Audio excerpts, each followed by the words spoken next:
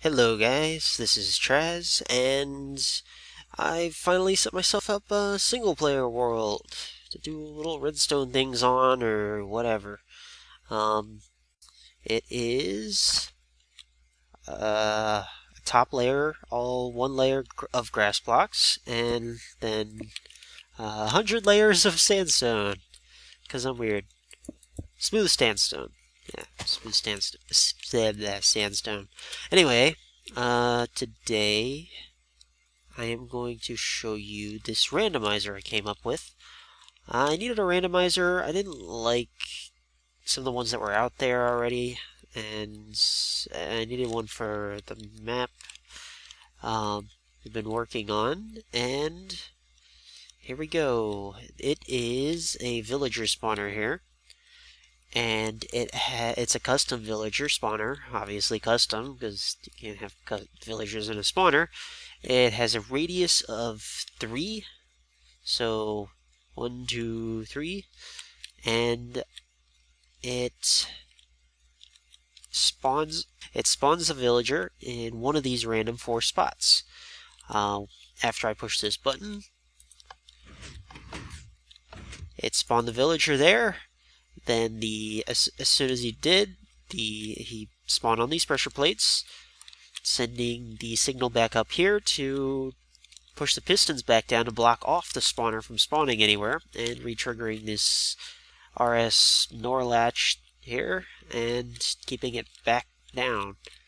So this just disables that and lifts the pistons up, and it's really quick most of the time. I could probably fine-tune the spawner to spawn a little bit faster.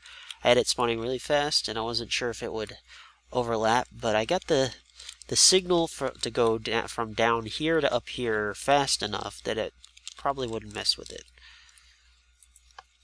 But the pulse is random every time, so just keep hitting this. There it is. And again, it's really quick. It's also seems to be, I've tested it a lot, it seems to be really reliable. Again, it could probably use a little bit of fine-tuning on the timings. I could probably get it down a little bit faster. If I had only one spot available, right now I have like 4 pads here. If I only have one spot, he doesn't... I don't know, it's harder to get them to spawn there. It takes longer, because it's checking the whole area for spawning, I guess. I don't know how it works, but with 4 spots available, he seems to spawn really quick. So, let's see, the other thing is, you might notice that it's off center here. Now, the center of where this spawner is spawning at is not this block. It is not right there. It is not that spot. It is actually the center, or it's actually the corner of the spawner that is at the positive coordinates. So, or negative coordinates. So this is x negative, this is z negative. So that corner of the spawner is actually the center of the spot here. So we can ignore the spawner here, and it has a radius of 3, so 1, 2, 3, and then 1, 2, 3 on all sides here. So this thing is kind of directional based. I mean, I'll have this up as a schematic, but this is, you can copy paste this and it'll keep the direction. But if you rotate it, you're going to have to move the spawner to one of these other 3 spots, depending on the direction it's at, if you wanted to face it a different way or something.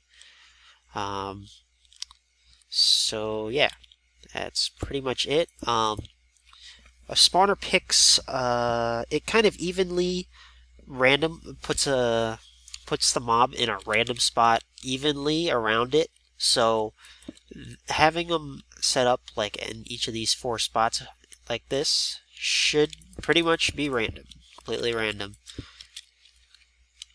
And I guess that's it. I'll put the schematic up for download if you want to check it out. This one's a 4 signal. Actually, what you can also do is hook these up like this, and just then it'll just be. You could just hook that up like that and have a whole line of them right here, and then it'll just be 2. Or you can just get rid of one of these pads altogether, or 2 of these pads altogether, and it'll just be. You can have anywhere from 2 to 4 with this, and you can expand it outward probably. I haven't fiddled with that yet. I only needed 4 random numbers here. So you could probably just do extra pads like this, but it's going to have to evenly be spaced out to get the randomness the same all around. So you kind of have to have symmetrical pads on either side to keep your random number. And yeah, okay, that's it. Thanks for watching. Bye guys.